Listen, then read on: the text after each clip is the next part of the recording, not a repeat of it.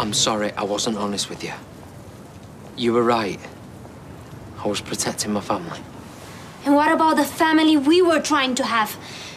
Have you any idea how hurtful it is to know that you chose them over me? You chose her over me. No, I didn't. You did.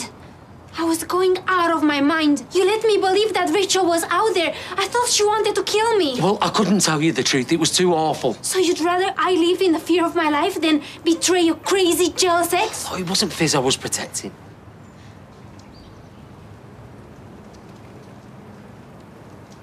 It was Hope.